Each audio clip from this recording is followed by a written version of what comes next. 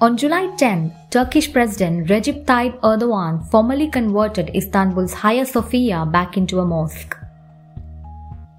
Hagia Sophia, an architectural marvel and a UNESCO heritage site, is now declared open for Muslim worship.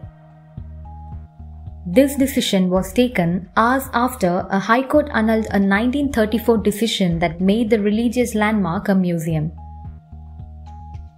Turning the monument back into a mosque has been a growing demand from the Islamist sections of Turkish society. There were celebrations outside Hagia Sophia after the announcement of its new status. President Erdogan said the first prayers inside Hagia Sophia would be held on July 24th. But the decision has sparked dismay in the international community as it was considered an emblem of Christian-Muslim coexistence. Hagia Sophia was originally a cathedral built by the Byzantine Emperor Justinian I in the 6th century. In 1453, Ottoman Sultan Mehmed II captured Istanbul and converted the building into a mosque.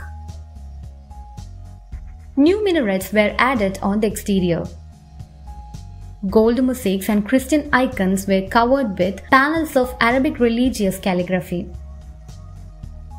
After the collapse of the Ottoman Empire, Hagia Sophia was turned into a museum as part of a strong secularization drive in 1934.